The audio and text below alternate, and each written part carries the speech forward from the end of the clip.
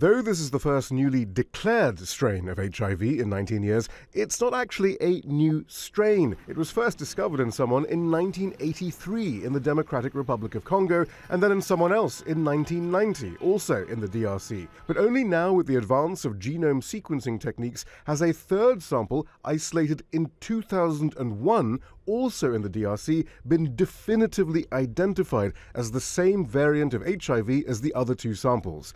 And according to the rules, once 3 independent samples of the same HIV variant are discovered, a new strain can be announced.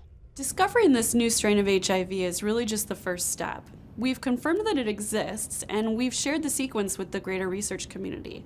And that will allow everyone to be able to evaluate how it might impact diagnostic testing, treatments, and potential vaccines.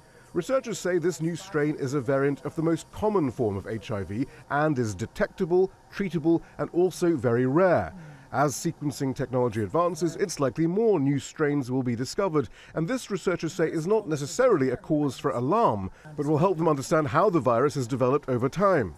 Such vigilance is also necessary, as there's always the fear that an HIV strain not detectable in a blood sample may develop, causing widespread infection in people and the world's blood supplies. The good news is this new strain can be detected by the current tests, and the fear is that if there was a new strain that wasn't detectable in the current tests, it could spread quite a bit before we knew it was a problem and could try to intervene, especially from a public health perspective. The goal for researchers has long been to find an HIV vaccine, and in recent years there's been resurgent interest in finding a cure.